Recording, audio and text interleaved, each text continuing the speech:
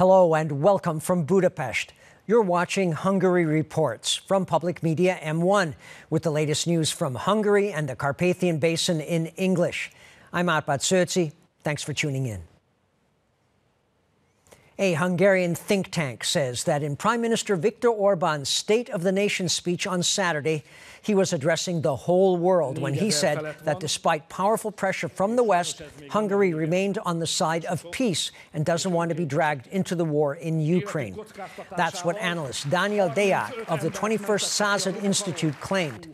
He added that the PM made it quite clear that it is in Hungary's national interest to maintain its economic ties with Russia. And morally, the government also recognizes Hungarians who live far away from the mother country. That's what the State Secretary for National Policy said in the Australian city of Gold Coast at a meeting of that country's Hungarians. Árpád János Potápi held talks with its leaders there and said that the Hungarian diaspora represents an important part of Hungarianness. The Hungarian Minister of Culture and Innovation says that the government will do all it can for Hungarians at home and abroad to preserve their identity, their self-determination, and their ability to act. János Csák made his comments at the annual Csángó Ball, which celebrates the Hungarian Csángó minority in Romania. He said that the Csángó Ball isn't about the past. He said, quote, "Whoever doesn't honor what their forefathers achieved has no future, and their descendants also won't honor them." He added that it is the duty of Hungarians to hang on to their spiritual heritage.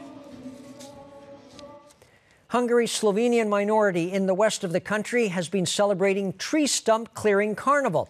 According to local custom there, that kind of a festivity is held if there had been no marriage the year before in their villages. The State Secretary for Churches, Minorities and Civil Affairs said at the event that the government continues to support Hungary's national minorities. Miklos Soltész added that the government will give every opportunity for minorities to preserve their customs and cultures. And the Deputy Prime Minister without portfolio in charge of national policy said that Hungary's message is that it defends and celebrates the legacy of Hungarians. Zsolt Semjén made his remarks at the annual Busó festivities in Mohács, where he also pointed out that since 2009, UNESCO recognizes the event as an intangible cultural heritage.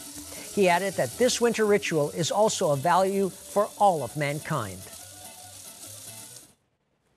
And that's all for now, but don't forget you can always watch Hungary Reports live after the Hungarian language news at about 11:15 p.m. Central European Time. You can also catch us in repeats and online. Please stay tuned if you can. We also have news broadcasts in German, Russian, and Chinese.